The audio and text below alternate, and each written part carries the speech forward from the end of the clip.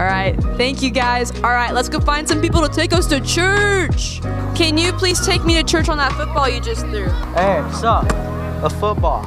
When a quarterback naturally gets the football, their goal is to throw it away and make it to the wide receiver as they're running. When the quarterback's doing that, the ball is God, the Bible, so they're spreading the word, God, the Bible to other people by throwing it to the wide receiver. And when the wide receiver catches it, that's them receiving God into their life.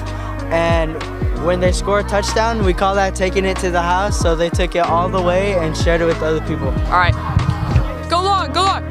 Ready? Yeah. D1. There are NPCs here at youth group tonight, guys. I'm scared. We are having a turkey showdown next week, and I was wondering if you could actually take me to church on that. Okay, so when we eat like turkey and when we have Thanksgiving dinner, it like fills us up, and that's the kind of spirit that we need to have, and we need to let the Bible fill us up and let God fill us up, and just have faith in His word. Jesus first, turkey second. Please take me to church on your necklace. So I have this necklace with me pretty much wherever I go. Kind of like how I have Jesus with me wherever I go.